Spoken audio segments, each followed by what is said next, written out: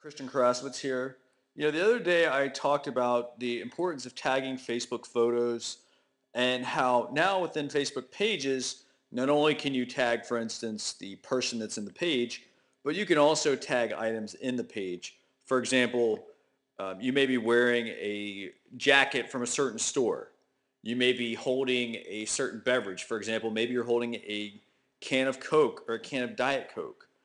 And so basically this video for tonight is just going to show you another way you can tag Facebook photos. And to do that, I'm just going to go into my photos that's on my Facebook page. And we're going to go into my wall photos, for example. And off to the side, you're going to see this box here that says tag photos. Note, this works across Facebook pages as well as Facebook profiles. And I can easily go in and tag a photo. For example, in this case, if I wanted to tag myself, I just type my name here, sorry. And look what shows up, like all these different people. Hey, look at that. There's the page I want to tag. And I hit Save Tags. And there you go. I've just now tagged that photo.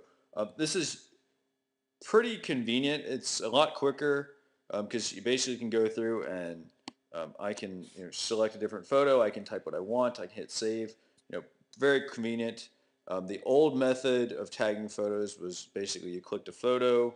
You had to go down here and tag a photo. Tell them you were done tagging it.